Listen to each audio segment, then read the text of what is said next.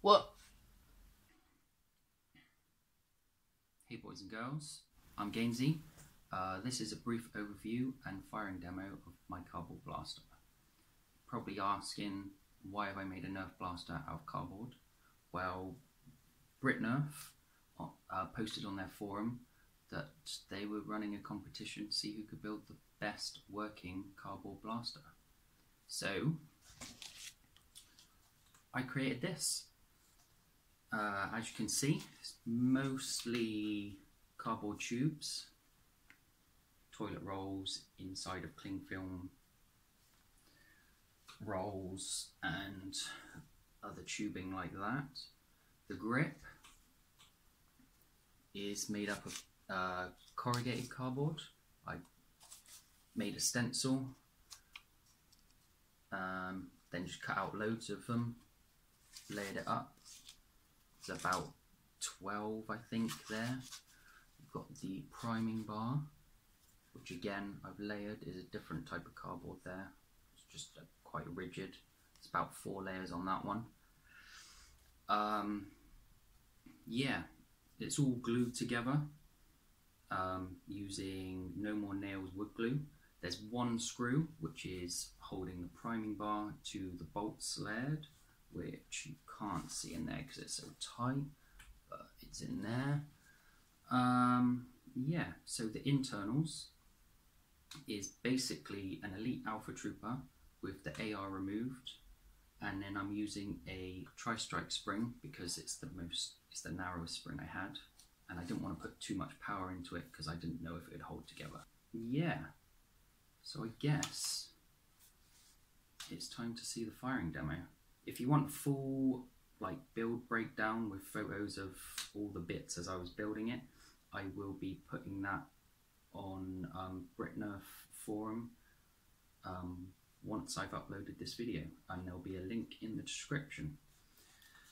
Right, let's do this then. So let's prime it and give it a fire.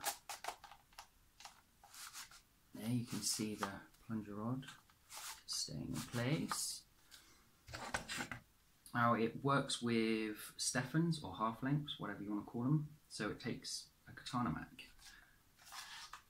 The Alpha Trooper bolt has, let me just, before I put that in, I don't know, yeah, you might be able to see in there, you can see that side is a little longer than the other side. So the mag just hooks over it. You have to push in a little bit. I'll explain some of these bits later once we've done this. And then just, it's a bit loose at the moment. With a bit of work it'll be fine. And then trigger's all wobbly, as you can see, so we'll have to do the cheat way, which is grab onto a catch and so no darts come out, as you can see. That's for several reasons. Basically, the Elite Alpha Trooper I used was total garbage, to be honest. It wasn't firing, it was been sat in a garage for ages, and it was all in, it was working, but the O-rings were all rotted, not rotted, but they were dry. I didn't replace them, I didn't re-lube, which was a mistake. I should have done that. So all the seals in the plunger rod, the pusher, all that is basically awful. So that's part of the reason. You also, when I had this open before, you'd see in there, there's a little piece of brass. Because the Elite Alpha Trooper is designed for full lengths, not half lengths, it wouldn't, the half lengths were sitting really loose in the bolt. So the air was just seeping out the side. So I added that little stub of brass, literally like half the length of one of these, so about that long piece of brass, just super glued in there. But now the seal's too tight for this spring. I do have a 12, I think it's a 12 kg NF strike tri-strike spring, which now I can see that there's very little stress happening around where I've glued it all up. I might try that when I try and fix this. Also, the last thing, I added a bit of more cardboard on the inside here to make it narrow so the rod comes out but the spring stays in. I guess the spring rest maybe.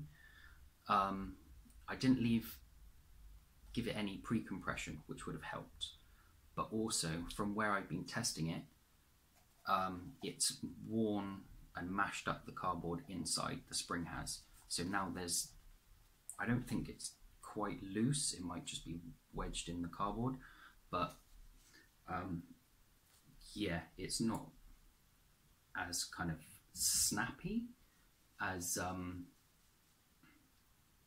it was when like the first like 3 or 4 times I fired it.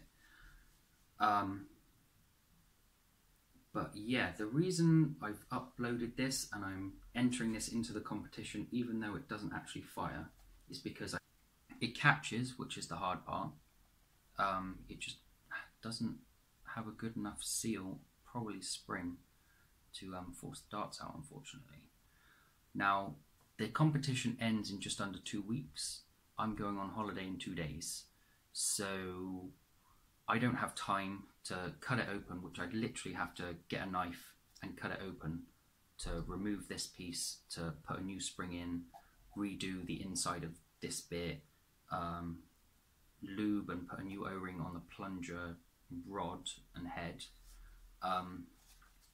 To do the pusher, I would probably just have to recreate a whole new one of these, which took me weeks because the glue takes like 24 hours to cure and harden properly. So I don't have time to redo it now before the competition ends. So I'm going to enter it anyway, see what happens. You never know. So yeah, that's my cardboard blaster. I hope you like it. I will, when I get back off holiday, I've got to do some maintenance on my yellow Retalicon, which if you don't know what that is, check out my Instagram, there's some pictures there. If you want me to do a review of that, just comment below. And then I might return to this and try and get it to actually work. Watch this space. And check out the BritNerf forum, look it up, read the full brief and description, there's photos, everything. And yeah, I don't know how to end videos because this is my first one, so I'll just end it.